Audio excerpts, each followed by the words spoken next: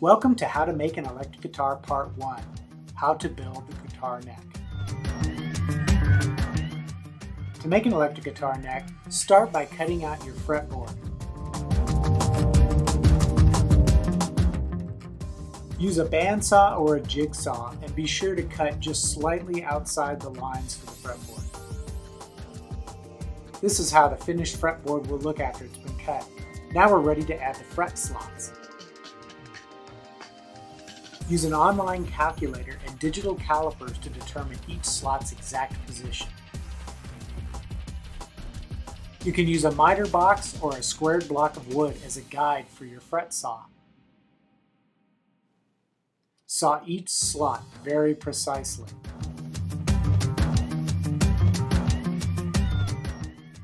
Next, you must radius the fretboard. Use a radius sanding block to generate the curve. Check the radius with a cardboard template.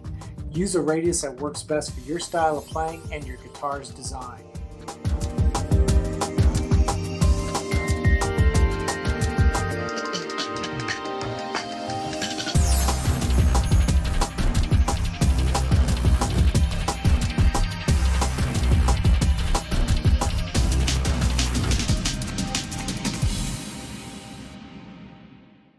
Use your plan to draw 5 neck profiles on a 3/4 inch thick quarter sawn hardwood board. Saw out the profiles with either a bandsaw or a jigsaw. Then glue and clamp the 5 profiles together side by side. After rough sanding the neck blank, route the truss rod slot. The slot should look like this after you've finished routing. To mark the final shape of your neck, use the fretboard as a template. After cutting out the rough shape of your neck, use a wood file to start shaping the contour. Or you can speed up the process by using a handheld belt sander.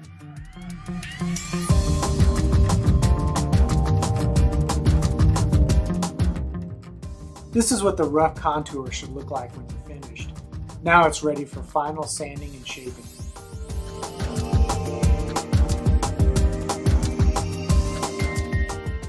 An option worth considering is a decorative peg head cap which you can glue onto the headstock.